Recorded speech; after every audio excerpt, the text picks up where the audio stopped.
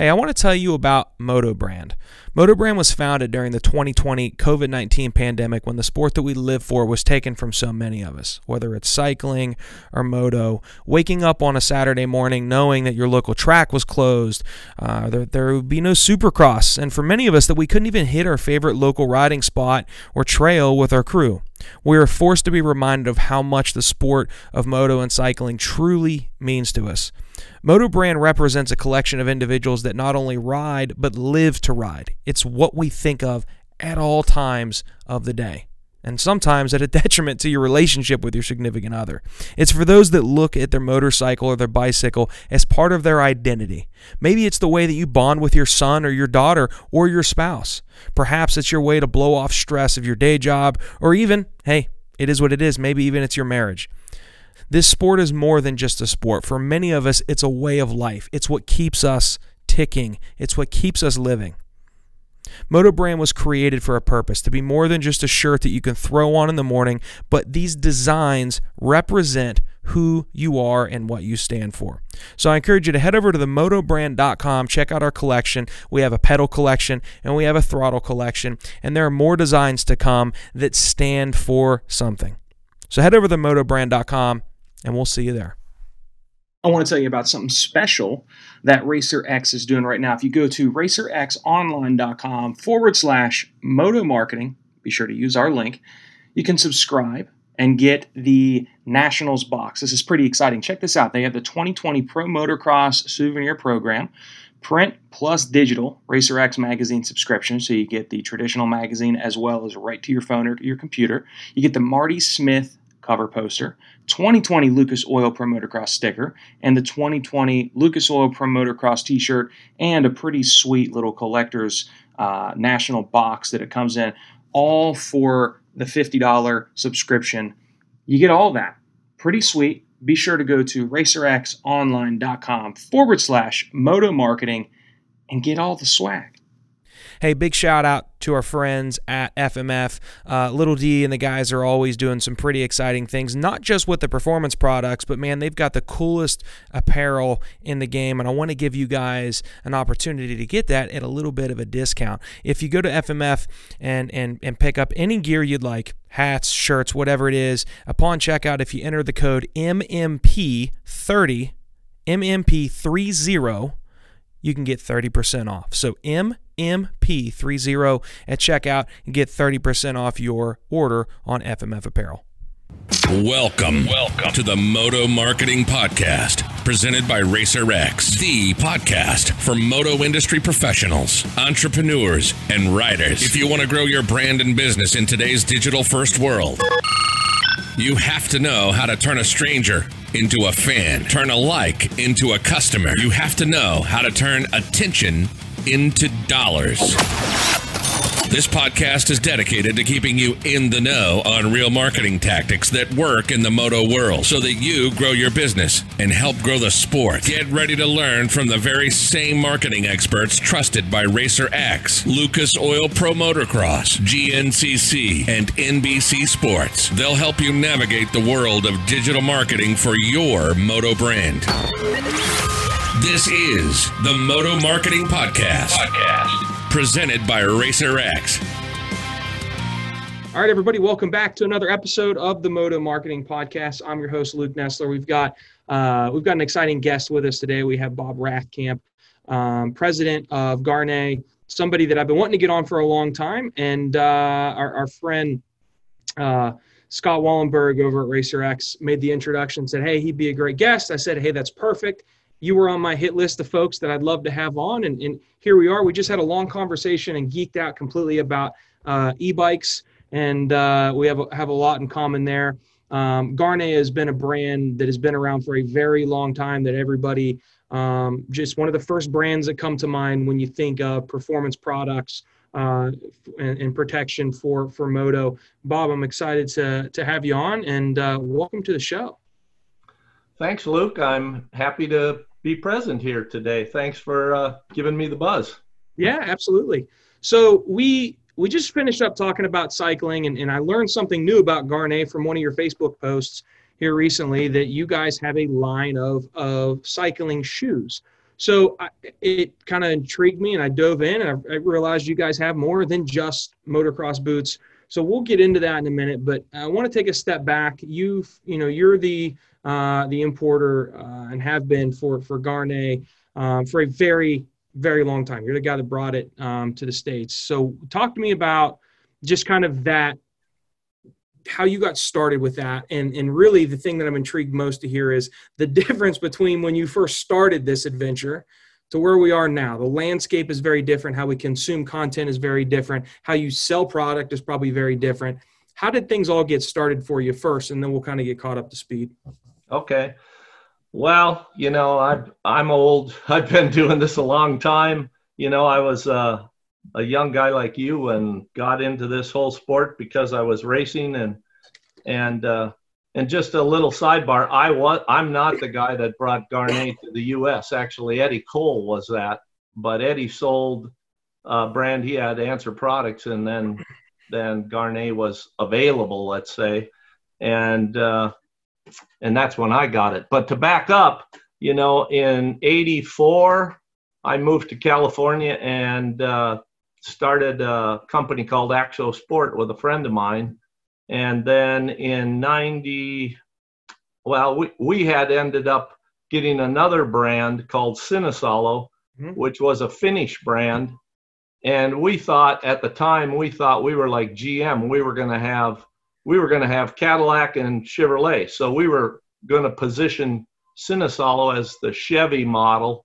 And it didn't really work. It's almost like we were selling two Cadillacs because the consumer already knew Cinesalo brand, and they wanted the expensive stuff. They didn't want the Chevy. They wanted the Cadillac. So anyhow, I left that company in '91, I think, and started Cinesalo Pacific, which was just, clothing, an entire brand. We had sponsored Jeff Ward at the time, and then later McGrath and Yamaha, Honda of Troy, etc.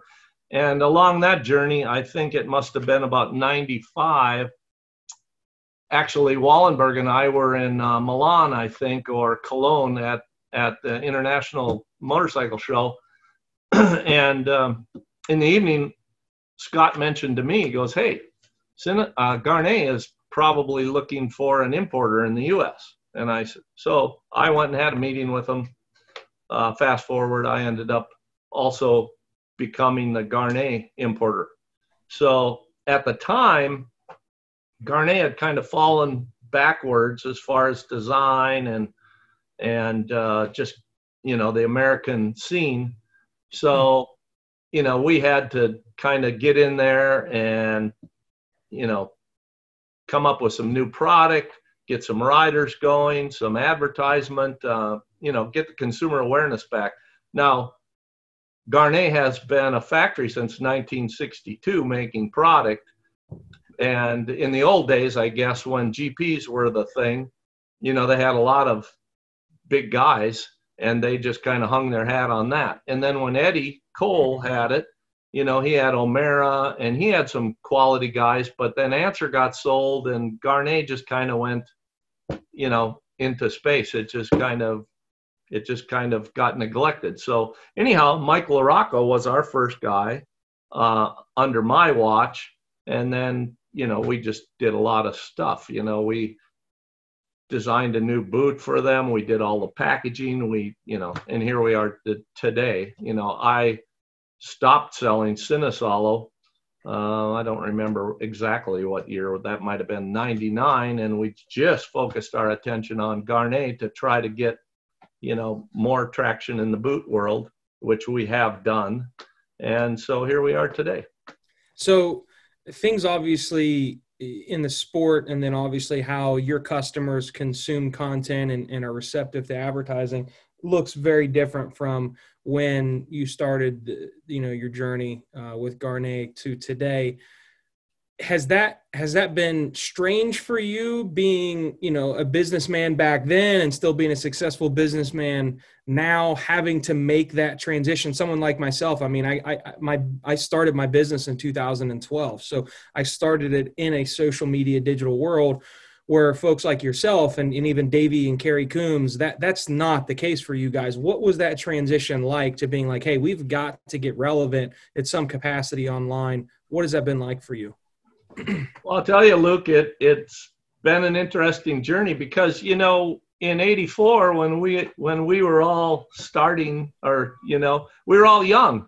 Yeah. You know, we're at trade shows and stuff, and everybody's young, and we're business owners, you know, and we're riders, and we're like buddies with all the pro guys of the time. They're kind of almost our age, you know, like maybe we were 5 years older than, you know, Wardy or, you know, Rick Johnson or Lachine or those guys. Well, now we're all the same guys, and we all got gray hair. You know, we go to these trade shows and stuff, and there's certainly some young people, but our customers have, you know, they're like our kids now. They're younger guys like you that listen to different music and just, you know, look at their phone for more information than, let's say, Racer X or Motocross Action. I mean, there's still old guys that still ride dirt bikes, which is good. But the market's kind of changed. So to answer your question about marketing, it's different. You know, the magazines are still the magazines, but they've lost readership like crazy. I mean, Dirt Rider used to have a circulation of like 200,000 per month. Dirt Rider is not even printing magazines anymore. And everybody that is printing magazines holds those numbers real close to their chest, so we don't really know. I mean, I don't know if any of them really have the audit, but, you know, they can say it's 50, 60,000. So that's a big drop. So where are these guys getting their information? I have a 25-year-old son. He's really into bicycles. I can throw what I think's a cool magazine on bicycles on the table to see. Sure. He might page through it, and then he's done with it. But the phone is where he gets his information. So we have to learn from your demographic, you know, where your eyeballs are looking. You have a little bit of a unique secret weapon, if you will, inside of with your son, because he works with 100%. We've done some work with him. We've gotten to know him a little bit. He's an intelligent, marketing-minded individual. He's also an extremely talented cyclist that brands want to position themselves with. So you kind of can look to your son as far as, hey, how are brands working with you as an influencer? And then I'm sure you guys have probably had conversations around the dinner table as far as what he thinks is effective. Has that happened? Have you been able to kind of refer to him as a secret weapon to maybe educate you and kind of catch you up to speed on what the young hip crew might be doing? Yeah, well, my secret weapon doesn't believe too much in my strategy. You know, he's telling me all the time I'm barking up the wrong trees, but, you know, he has grown a lot with 100%, and they're a real proactive company. So it is good to get and see what they've done or what they do, or and you know, of course, you know, he's pointed me in some directions that have been very helpful. And but I'm kind of old school too, you know, quite frankly, sometimes it's not, you know, like I don't want to see all my friends lose their jobs, you know, so I try to support them too. They've been great for years to me at all these magazines and stuff. So I think with that said, most of the magazines that are still in existence are doing more on their social sites too. And they realize, just like everyone, you know, that the video content and their online stuff is probably, if it hasn't already, it's going to exceed their print views, you know, going forward. Now, the other aspect has been racer. You know, we've grown up, hey, you got to have a racer. Who's your racer? Who's your riders? Right. Well, now this year it's been really strange because they're just practicing with their mechanic and their team guy maybe, and they're kind of invisible. I mean, thank God Feld did what they did to finish our Supercross series, and I know Davey and his crew are really trying hard to try to put together a national schedule, but who knows, you know, it's just been so crazy. So I want to talk about that. If you're able to say, one thing I have learned is I just did another podcast with a fuel brand, and they don't pay these athletes to use their product. Some of these athletes use it because they believe in it. Other brands, you're paying for the rider to endorse it.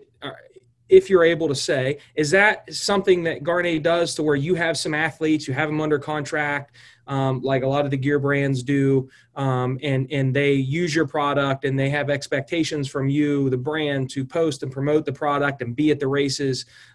Is that the avenue you guys take, or is it different? And I have a second question I'll ask after you answer that.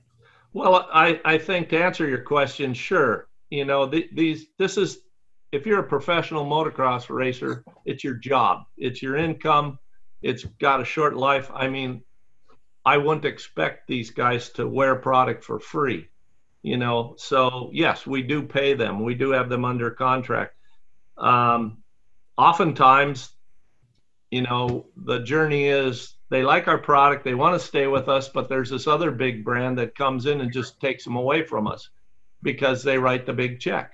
And there's really nothing we can do to fight back. When they come and he wants it, it's like the big bully. He's just going to take it away from us because we don't have the revenue stream that they do.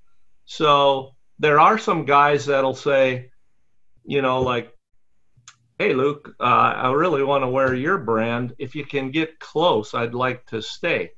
But I have to say, with today's world and all the agents, and the agents try to keep the relationship between the rider and the companies sterile, if you know what I mean, because they don't want you to be too good of buddies, because that could cost them money and it costs the agent money. That's my take on it. Sure. I mean, that's the way I feel about it. But yeah, we have teams, we have riders. So with that, the reason I'd asked that question, obviously with Supercross, at one point we didn't know if it was coming back in 2020, if we're going to have to wait until 2021. We didn't know what was going to happen. So somebody like you have money invested in these riders to be on the podium, to be active in racing, and there to be a race. When that wasn't happening, what was going through your mind, or maybe what were some of the conversations that you had with some of the teams and the athletes? Was it just, hey, can you try to showcase us on social media, or was it just you had other things to worry about and you didn't even worry about that? Sure. For a month, I'd say we were worrying about other things like, are all my neighbors going to be dead next week, because the COVID thing was such a scare. Yes. So that's probably occupied all of March and some of April, and then we're like, okay, we got to get back to doing something here. So yeah, start making those calls. What's going on? The teams were just as much in the dark, or the riders, as we were. They didn't know, and there were hopes that we would be able to start, but nobody really knew. So yeah, we were posting old content on social media a little bit. We were running some ads in print magazines. We were trying to work with editors of magazines that do test, hey, could you maybe find it in your heart to try our boots and, say what you think, but at least get them in front of people. That was all going on. And then, of course, I think if you were a motocross enthusiast, it was really great to be able to watch Supercross on TV rather than CNN or something else. I mean, personally, I look forward to Wednesday nights. It was great. It was. I mean, Sundays too, but Wednesday nights was a cool vibe. I got to get home and watch Supercross. And even though people weren't there, fans weren't there, it was different. But yeah, now moving forward, I mean, I think 2021 is still like they're going, can we race January 5th or whatever? Right. Yeah. Can we start the season? So I think everybody's going, what if we can't? What do we do? I mean, the good news is people can still go ride dirt bikes. Yeah. What's your take on that? There's been such a just an uptick in activity in the off-road, motorsports and motorcycle space during this, that I don't think, I mean, it's kind of like, oh, okay, yeah, that makes sense, but I don't think we expected this to be the bump of what motocross up. It's almost sad that this is the bump that took us into. But I will say, from my standpoint, what I do like about it is it's introducing a lot of young kids into motorcycles, and it's got the families out there riding again. Maybe not. I mean, myself, I'm guilty of it. When my son was born, I didn't. My mindset wasn't let's go up to the hills and get some XRs and go have fun. It's let's go to the racetrack. We're going to get this guy racing, which may have been wrong, but I see it with a lot of guys that raced. They can't wait to get their kid behind that gate. And, like in my life, I just had a bike and rode. And the Donnie Schmitz, I grew up with his older brother and watched Donnie. Donnie had an XR75 and he didn't race. He rode before he ever became a racer. So I think that's great that these kids are getting introduced to all these small motorcycles. And, some of them, when things go back to normal, they're going to go, hey, Dad, I'd rather go play baseball. I don't want to ride the dirt bike. But I'm optimistic that a lot of them are going to go, man, when can we ride the bikes again? That's fun. That's great. Dad, can we go riding? I mean, that's my take on it. And I hope I'm right. So what's you had talked about some cycling shoes that Gaerne has, I believe, that are new that are coming out or are already available. You were talking about them on your personal Facebook page, and it caught my attention, and we kind of talked a little bit on there. What's new for you guys, both in the motocross side as well as cycling, and then what are some of the ways that you guys try to get the word out, be it print or through your riders or whatever that may be? Well, on the motocross side or the off-road side, we have a couple new models coming that are kind of geared towards this adventure crew. That is growing for a lot of. I even see guys in their 40s that have raced or ridden for years, and now with all these cool plated bikes, I mean, Honda's got them, Yamaha's got them, Husky, KTM, everybody's got, basically, you could go race those bikes with a headlight and a license plate and blinkers. You could jump everything. And I see guys around here that are going to the desert with a group of 5, 6, 7 guys and ride all day. Mm-hmm. And they get themselves in situations where motocross boots are too slippery, so we're making a like boot with the protection and such, but it's got an enduro sole. I mean that segment seems to be growing quite a bit, so we're reacting to that. And then in the motocross, we have a couple new boots already, and so we've got some new colors that have been very desirable, I guess. We've sold a bunch of them. And then in cycling, frankly, Luke, I was not really so into the cycling, but when my son started racing bicycles, I was going to the races all the time, and I found myself there anyhow. So people were asking, so we got a little more involved in the cycling, and then of course that new shoe that I put on my Facebook, I just put it there simply because I didn't know how many people are interested in e-bike shoes. So I was just kind of poking around, testing the water. That's what you saw. Yeah. So the cycling, I will say, is very challenging because there's 32 brands of cycling shoes already in the U.S. We're at the high end. They're made in Italy. They're expensive. They're great. And for racing, if you're a cross-country guy or a roadie, they're great, but they're expensive. Mm-hmm. And then the other problem with cycling is, let's say Trek and Specialized, those are the big brands. Giant in the U.S., those are the shops that are the desirable shops to sell to. They have premier stores and franchise stores, and in order, you just can't get in there, because they want to sell their own stuff. They've got Bontrager, which is Trek's line, S-Works, which is Specialized. They sell their own helmets, they sell their own shoes, they sell their own tires, And, you know, if you want to be this showcase story, you've got to have 85% of their product in there, and you know, you just can't get in. So that's been difficult, very challenging to sell cycling shoes in the U.S. But that's where we're at with cycling. Well, so the last question, and I'll let you go as we kind of wrap things up. So we're both obviously cycling enthusiasts as well. Your son is as well, but you and I share that same connection that we love e-bikes. I have the e-bike team, yeah. And you told me the story about you, Barry Hawk, you know, a GNCC legend, now races e-bikes. And you had mentioned that, you know, Barry rode his first e-bike at our office. I've been to some conferences that I've spoke at and just gone to kind of soak up knowledge that some folks have talked about how e-bicycles can help transition and make new motorcyclists in the future.